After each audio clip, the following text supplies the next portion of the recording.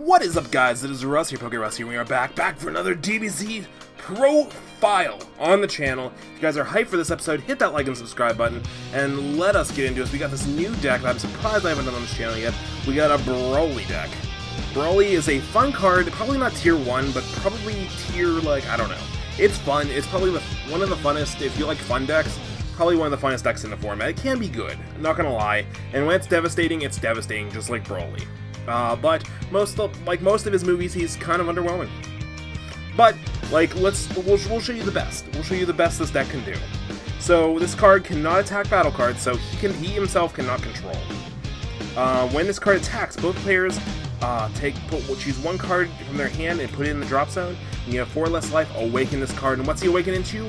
Legend. I hope you're not lactose intolerant, because here it comes. Legendary Super Saiyan Broly. Look at that. Looks pretty.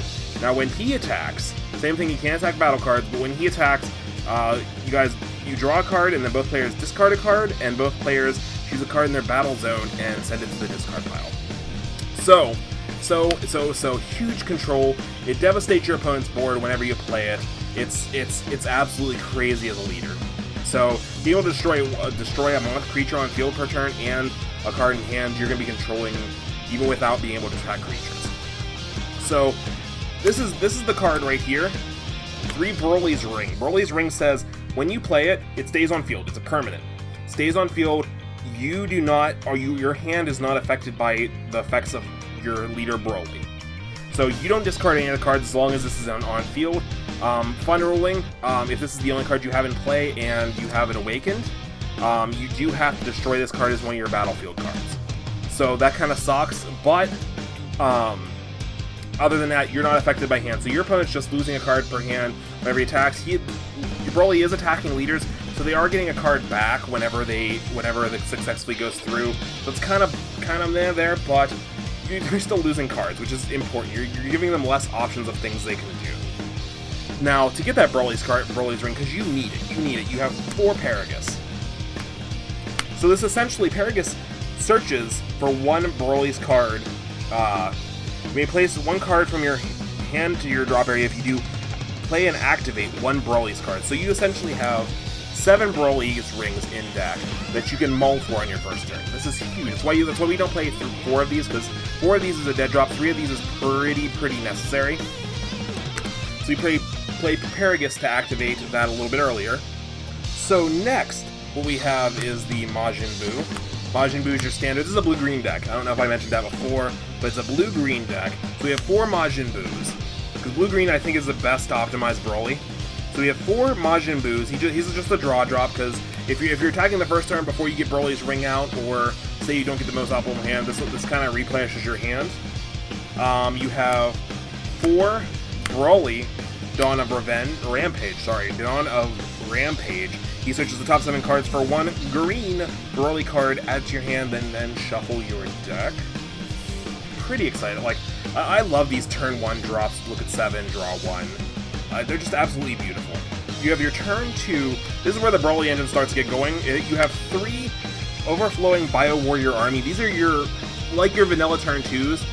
If they are sent to your drop area from your battle zone, and if your leader is Broly, you may discard a card from your hand, and if you do, put this card back into play. So he just kind of keeps getting reborn. If you don't have, or you just kind of keep ditching him with this, and then you kind of keep getting it back, which is really nice. You still have to pay the card from hand, so if you have this combo on the field, the Broly's Ring's almost negated, but you're not discarding 2 as a Broly's Ring, I guess.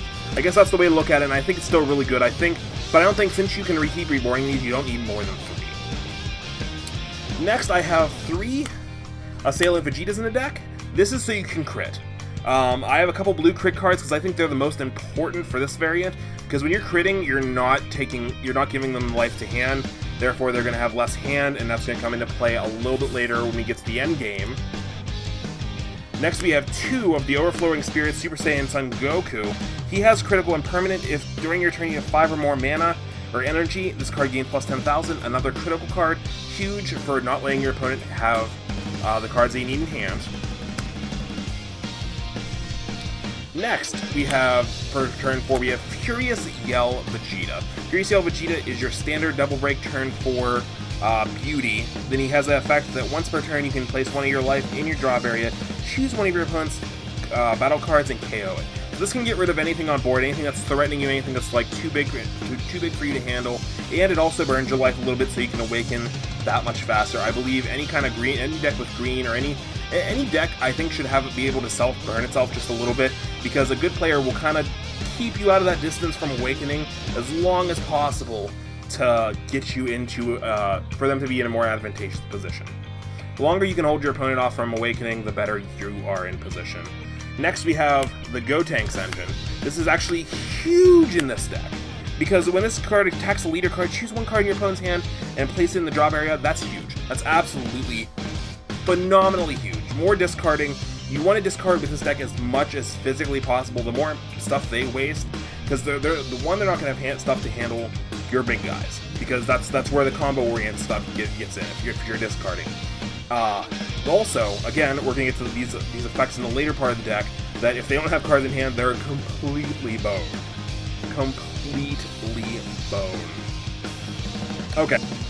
Okay, so if you're going to have the small Gotenks, you might as well have the bigger of the two. You have big Gotenks here. Oops, sorry for the shakiness.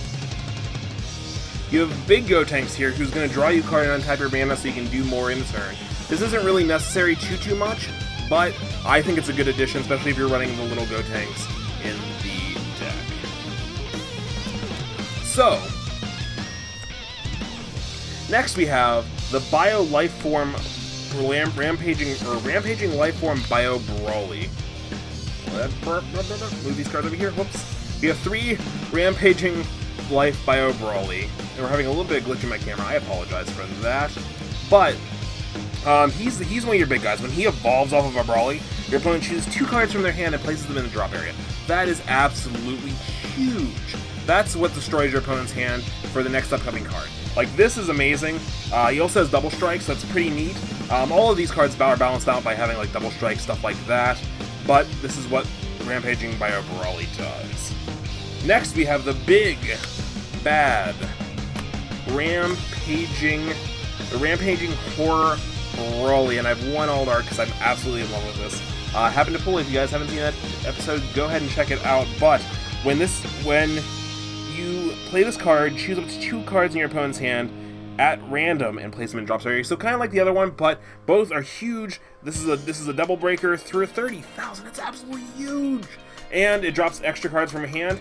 That's all leading up. Like, this is a Brawly deck, but the big boss card isn't even Brawly. Isn't Brawly. The big boss monster of this deck is actually Beerus. Beerus is your big boss baby daddy thing. So when he comes into play, when this card attacks a leader, your opponent may choose up to 2 cards in their hand and place them in drop zone. If they don't, choose all of your opponent's battle cards and energy, place them in the drop area. So it destroys everything. So the goal is to get your opponent to 0 life. Or to 1 or 0 cards in hand. I'm sorry, to get to 0 life. But to 1 or 0 cards in hand, and then boom. Boom, boom, boom. Blow everything up. They have no way to respond. They're going to be starting back at 1. And, like, there's no way they can compete at that point. You run your standard negates. 1, 2, 3, 4 full power negates, blows up a little guy, and negates an attack. Don't have to say too much about that. You run 1, 2, 3, 4 of the trunks. This is your green guy. This is your 4 or less life. Draw 1 card, gain plus 10,000. Standard green card. I actually love it because it's trunks. I'm glad the green one's trunks. I wish it was future trunks, but we're going to be getting a lot of future trunks next set. And then the last 2 cards is the 2 Sun Gotens. This card, or when it attacks, when you combo with this card on, or yeah, when you combo with this card, choose one of your opponent's battle cards with 3 or less cost of KO. So you're blowing up extra things with this. So whenever you're blowing stuff up with your leader Brawly, you're blowing up a bunch of things in 1 turn, and it's absolutely insane. Guys, I hope you like this Brawly deck. It's been a little while coming. I don't know why I haven't brought it to the channel before this, but this is the Brawly deck. If you guys have any changes you think you would make to the deck, I know it's running a little bit less blue, but you really don't need to hit the blue till endgame. The boos are a little bit of an anomaly. They draw you, that's why I have them in, but you're probably not going to actually play them early. I hope you guys like this deck. Hit that like and subscribe button if you want to see more deck profiles. I do one per week, and I will see you guys next week for another deck profile. See you then. Have a great day. PokeRuss out. Peace.